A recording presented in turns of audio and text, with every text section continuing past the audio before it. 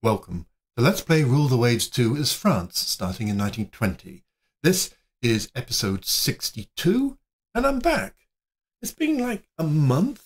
I had a week off to play board games in the lakes with my friends, and then 3 weeks of going to London and Leeds and Manchester and Birmingham and Nottingham and all over the place. Kind of old style travelling for work. Anyhow, that's all finished, and let's pick up the threads of where we were up to. Before I dive into the fact that we've just started a brand new war, there are just some comments from the channel that I just want to react to. So let's go across. First of all, Rivelli made some very interesting comments. First of all, about the Epée class, my brand new guided missile destroyers that I'm slightly pleased about. And he said, don't bother with all of this light and medium anti-aircraft gun nonsense. Just get rid of it. The job of a guided missile destroyer is not really to defend itself. It's to defend everyone around you, the high-value ships around you. So take the AA directors up to 4. See the anti-aircraft increase. And most importantly, the SAM missile. Now, it only has one SAM missile, and it's, we don't really know how the AA directors work, but it seems a pretty reasonable thing. And then you can add back a couple of mediums or lights or whatever. So yeah, I think he's right. Good call. Don't spare on the AA directors in the late war ships. Secondly, he commented on my musing around the balance of fleets and how these various navies were able to have so many more capital ships than I'm able to have, despite having budgets that aren't fantastically more.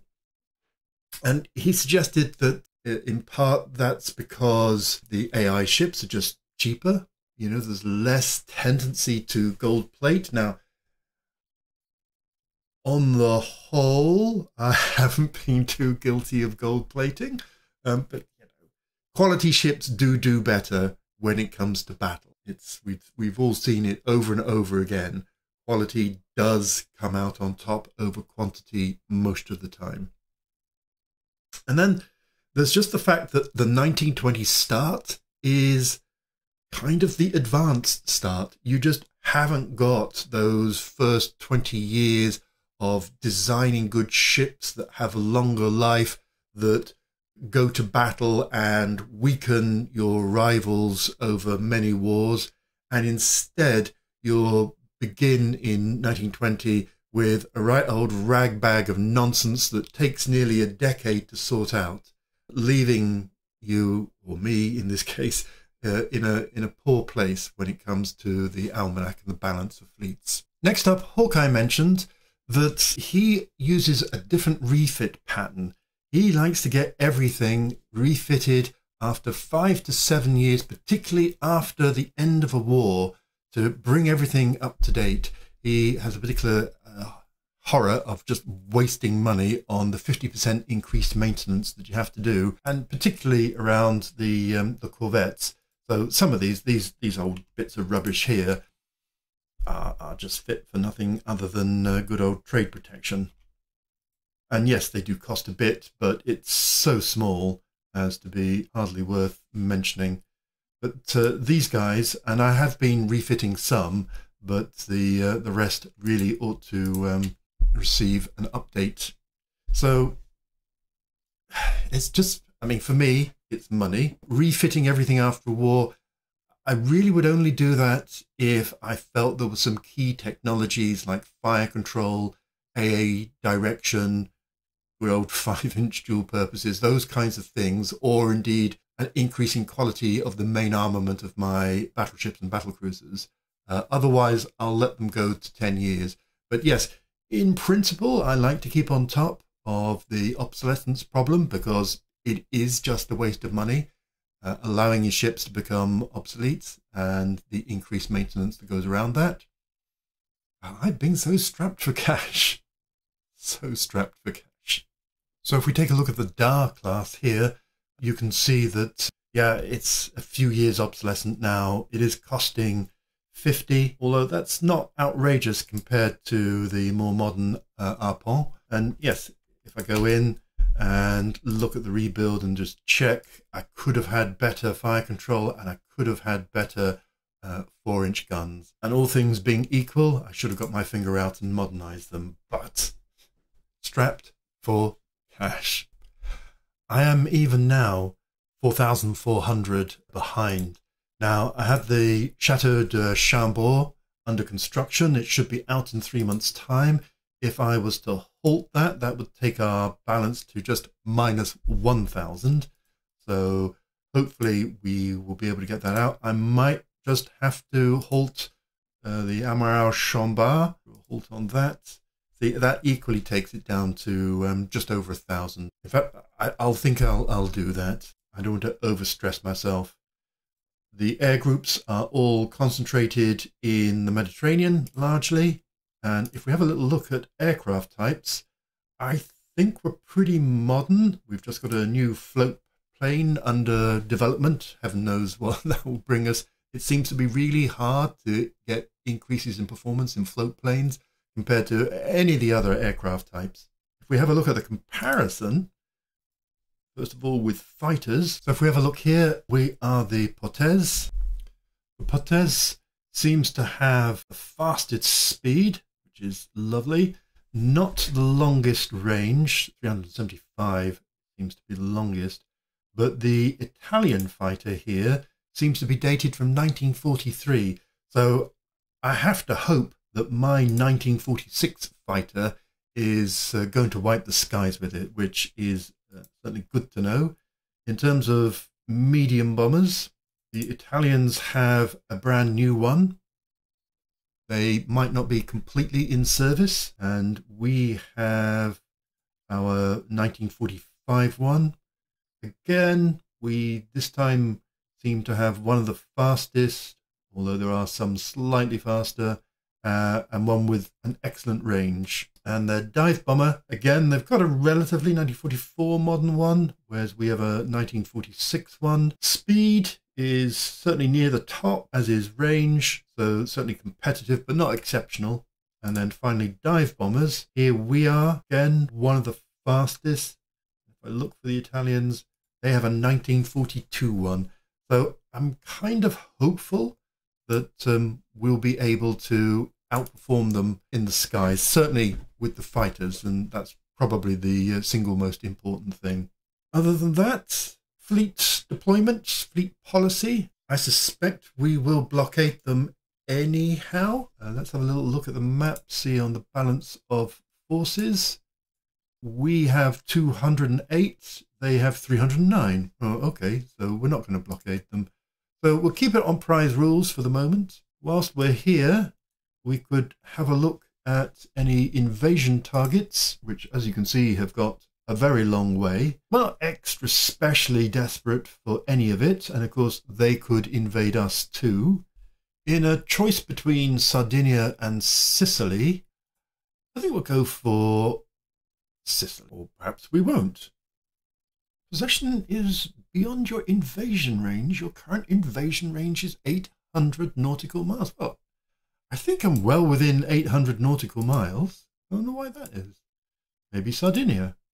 Yep, okay, it's happy with Sardinia. I wonder where it's measuring from. I wonder if it's measuring from Marseille and Toulon rather than any of my near bases. Okay, so that's all good. Let's just save that and plunge into the war. Right, let's see what kind of battle we're going to get. Convoy attack. Who doesn't love a convoy attack? It's right off the coast of Sardinia. Now, normally, in earlier times, I wouldn't be too bothered about the location, but now that air power is becoming such a dominant force in the game, I have to be wary. Well, let's see what this generates, and accept the... Oh, we've got some Brits. Move over to the battle screen. So, of course, it looks like it's night time. Let's just check. Yep, dawn in 6 hours and 15 minutes. And we have a teeny tiny little force of destroyers. Yep, that's it. Just destroyers. And with this little set of destroyers, we have to sink 6 merchant ships. So, you know, that's going to be fun. Obviously, a couple of Brits here joining us. Well done, chaps. Let's take them off the AI and see what we get. There's our target location, and as advertised, we are halfway, or not even halfway, between Sardinia and Tunisia. 6 hours of aeroplane-free combat is probably quite handy. So I'm going to set the game speed up, and because I can't change anything else, and just see how long it will be before we come into contact. Usually not long. Oh, famous last words. Right. Let's zoom in and see what we have. And we have an unidentified ship. Ships in a great big heap. Okay. So these look destroyer-ish, I'm going to say, because the convoys are obviously deeply recognizable, and there seems to be quite a lot of them. I know how the battle generator likes to organize like-for-like naval forces, and yeah, 4,000 yard range is going to be tricky. Of course, as usual, some of the ships are going, oh, well, we'll just go completely on our own. Yep, that's certainly what I call support. Now, our ship, let's just check out the Brits, by the way. So 8 above the water, that's nice. And some 5-inch dual purposes. Well, fair enough. Ours are less handy. And these, yeah, 4 inches. Well, we have what we have. Weirdly, I was going to say we can't change the speed, but we can. I'm going to take it up to 24. We seem to be chasing them. Okay, let's take it up to 28. I'm going to put the lock on, because it then gets much easier to identify whether we are gaining or not. So we are slightly gaining, and we seem to be finding convoy. Now, usually the convoys are much more regular in pattern, but I'm assuming that this is one convoy line and this is another. Hard to know. So let's cross their T. Ooh, shooting has started. Who did that? Well, from the white splashes, it looks like we did, but it's not being reported up here in the log. Ah, now we're starting to get something. Well, we're still shooting, or someone is. I'm going to take control of these guys because they're just wobbling all over the place. At least the Brits have the decency to head towards the sound of guns. Just coming into sighting range. Still unrecognized. Actually, let's get these chaps to run down the length of the convoy. That seems like a fun thing to do. A nice way of sinking 6 ships. Ah, and a large merchantman. Well, that's nice. The Brits are now not going towards the sound of the guns, but I'm sure they will soon. All piles of torpedoes going in. There we go. So 4 hits from torpedoes. 5, 6, 7, 8. Well, this might be all going very well. 9, 10, 11. So I'm going to bring these round, and I'm going to bring this one round, assuming that these are the enemy warships. And I will take them back north again.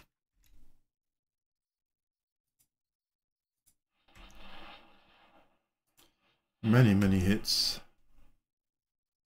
Oh, well, it says that's a cruiser. Well, if it is, that would be great fun. Does my chap still have his torpedoes? Yes.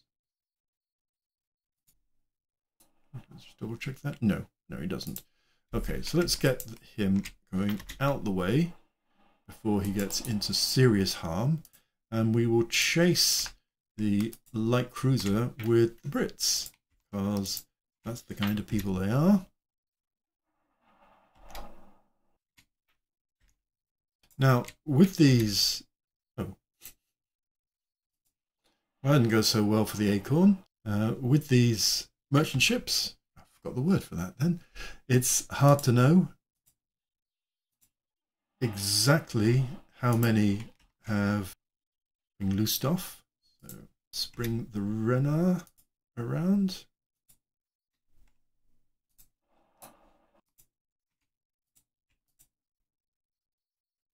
And the Renner's being hit by a torpedo. Well, glad I didn't go that way with the rest of the force.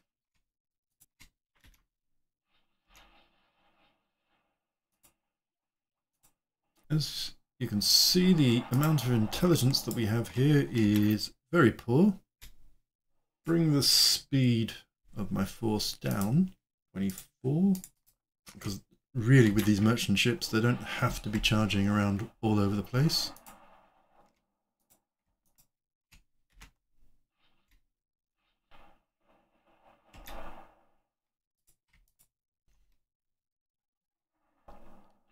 Who are they firing at? We'll put another way. Why aren't they firing at, I don't know, ships really close to them?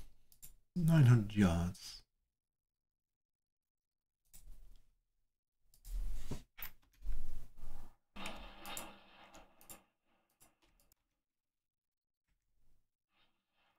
Just check on the torpedo situation. So they've all gone. Now, I can't remember if they have reloads or not. Probably not. That was a relatively recent thing.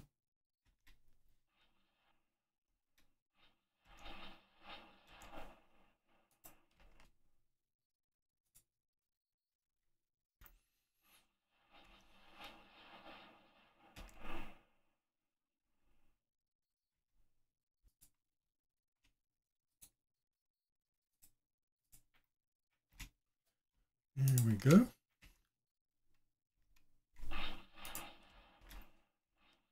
Let's see if we can identify this ship. Well, we don't seem to. It says it's an AMC. Hey, so we've done the business. Let's go, chaps. Let's crank up the speed and leave the scene of our crimes. There we go. Maybe just slow that down slightly. Whoops. And head to Bizerte. And that will be it. Shame about the British destroyers getting sunk. It's a knife fight. You never know how that's going to go. They seem to get punished quite severely, both taking torpedoes. They were under AI control, so I'm not really blaming myself. And there we go. Lots of planes coming out for dawn.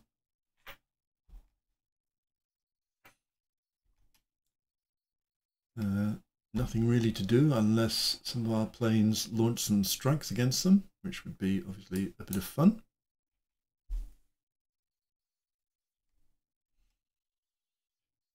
And no one is left at sea. So we had 2 sunk. We sank 10 of theirs. Okay, 1, 2, 3, 4, 5, 6, 7. So we went in with 7 destroyers. They had 14, so they're twice our size. None of them were the light cruiser as advertised, but we sank 10 out of 5.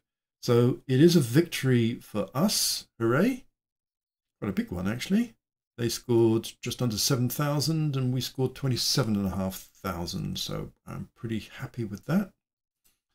Let's close that off. Just see where the flagships went to. So a bit all over the place, but yeah, fine. As a first battle, I'm pretty happy with that. Nothing like using your allies as a soak for ship losses, and seems to be a perfectly pleasant way to start a war. Let's call that the first Battle of Sardinia, because I kind of suspect it won't be the last. Delayed because of insufficient force superiority. Fair enough. Some stuff. Oh, heavens. Poor old Panleve. And They have 69, we have 55. No one is doing very much in particular. Mind you, we sank 5 and lost 3. That's quite a lot, really. Let's just check out the map so that we can have a look at the relative force comparison and see if there's much that we can do about that. So we have 213, they have 224, so not a huge difference here. Let's just go look in Northern Europe, where we only have 20 and they have 49. We have a carrier. Let's just ships in service, location, Northern Europe. Oh, okay, so it's our new carrier. Yeah, why is she there? Let's pop her into the Mediterranean, where she'll be much more at home. All right. Well, that's that for episode 62. Hopefully I will continue to get these released much more regularly. The month of disruptions has passed away and I'm back into a more steady groove. As ever, thanks for watching, stay safe and see you next time.